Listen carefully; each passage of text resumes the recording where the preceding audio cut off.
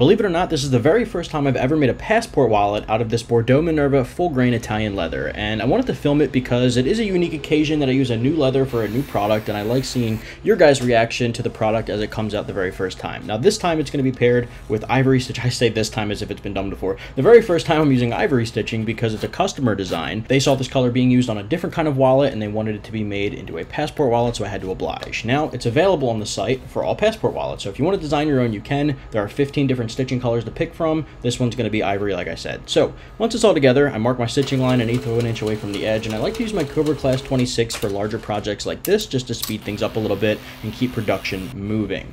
Now I want to give you a quick side-by-side when I bevel and burnish these edges because the glassiness of this Bordeaux looks so good. So I'm burnishing one side, and there you have it next to a fresh cut, freshly sanded side. The burnished side obviously gets really glassy and really shiny. So there you have it. Drop a comment below letting me know what you think of the stitching color. The full video is up on my channel.